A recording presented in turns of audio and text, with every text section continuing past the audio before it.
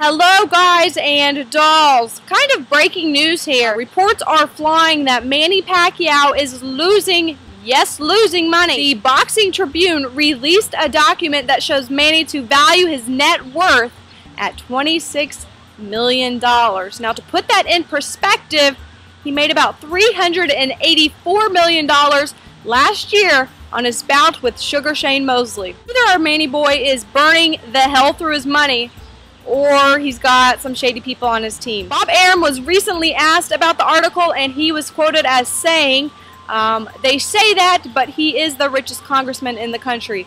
I don't know what the hell he's talking about. That has nothing to do with what they're saying, so disregard I even said that. Nonetheless, Pac-Man has admitted over the weekend that he has hired a new financial firm called Vision Quest to handle all of his finances. My question is, what do you guys think? Is Manny running out of money? I don't know what the stories are. I don't know what's run there. So let me know your guys' thoughts below. Comment below. Let me know what's going on. Nonetheless, it seems as if the Pac-Man is running out of funds. Hopefully that's not the case. So let me know your thoughts below on this, and I will catch you guys on the next video. Don't forget to subscribe, and I will see you guys soon. Peace.